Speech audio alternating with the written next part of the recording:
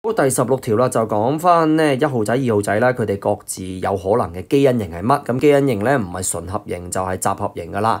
咁啊睇一睇族譜咧有啲咩嘅啟示咧，俾到我哋先。根據翻無中生有三角形咧，我哋大約都知得到噶啦。Normal 嘅特性咧就係 dominant 嘅，所以用大階 A。Affected 嘅特性咧就係 recessive 嘅，所以用細階 A。咁而家啦已經列晒咧大致上佢哋所必然肯定嘅 genotype 出嚟俾大家噶啦，例如啦 Cross X 嘅呢個太太一定係細階 A 啦，阿3號啦，同埋佢呢個咁樣嘅細妹啦或者家姐啦，都一定係細階 A 啦，因為 recessive allele 啊嘛。跟住再睇下目標人物啦，1號仔咧就係大階 A， 但係楞住隔離嗰個大細階咧不知道。2號仔咧佢都由於係 normal 嘅關係啦，都必然有大階 A 噶啦。咁但係隔離嗰個係乜嘢咧？又唔知道。有冇其他嘢可以去俾我哋知道下咧？咁例如啦，呢一個 cross Y 嘅呢個男仔啊，我哋咧就必然知道佢大細階 A， 因為點解啊？本身佢係 normal 嘅。一定咧係嚟自於1號仔咧俾個大階 A 佢噶啦，但係問題啦，另一個咧佢嘅阿媽咧就一定係俾個細階 A 佢，咁所以啦佢一邊係大細階 A 啦。跟住啦，同樣情況咧其實都係喺 Z 呢度發生嘅，因為根據無中生有三角形咧 Z 嘅呢一對夫婦咧必然係大細階，如果唔係嘅話都唔會生到3號仔同埋佢個姊妹出嚟。問題就係講緊咧呢一個大細階 A 佢所收翻嚟嘅會係邊個俾佢咧？佢有冇可能係一個俾大階一個俾細階佢咧？可以嘅喎，可能噶嘛。又有冇可能係2號仔俾個大階 A 佢，跟住倒翻轉頭啦，呢個老公咧先俾個細階 A 佢咧，其實都有可能噶嘛。咁所以啦，2號仔咧佢真係有機會大階 A，亦都有機會大細階 A 嘅。咁跟住啦，就去到咧1號仔咯。1號仔咧，雖然佢個仔女全部都係大細階 A， 咁啊因為個細階 A 一定係嚟自於個老婆啊嘛。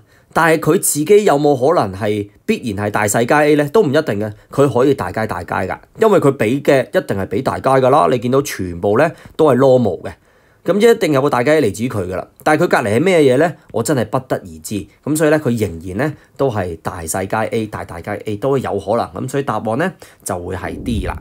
Okay, so for question 16 is talking about the individuals 1 and 2. So what are their probable genotypes? So for the genotype is either homozygous or heterozygous. So let's see the pedigree, any insight we can draw.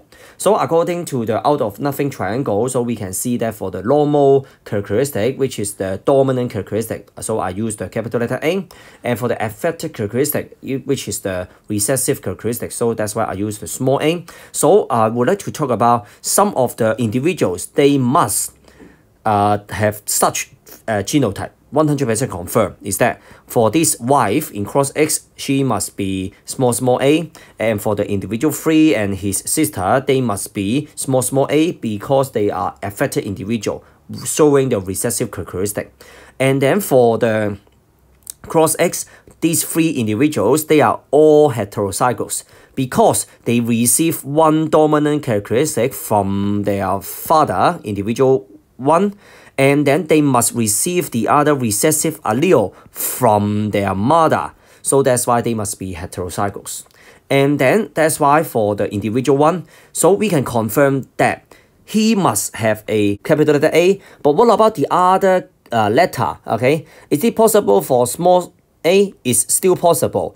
So, but you may say that, oh, but I do not see that he has a recessive offspring. But the point is that for the pedigree, we do not expect that they can produce 100 or 2,000 offspring. So that's why the sampling size is not large enough. So small a, big A is still possible.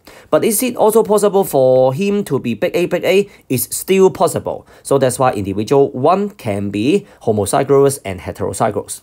And for cross Y, individual 2, she must have a dominant allele, big A.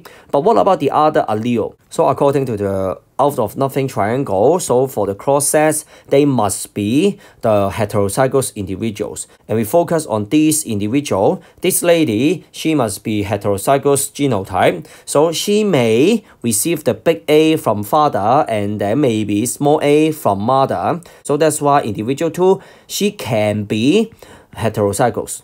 But it's still possible for her to receive the big A from mother and then receive the small a from father. So that's why individual 2, she can also be big A. So that's why for this pedigree, because the sampling size is not that big, so that's why we cannot really 100% confirm for the dominant characteristic, particularly individual 1s and 2 for their genotype. So that's why both of them can be heterozygous and homozygous. So the answer is D.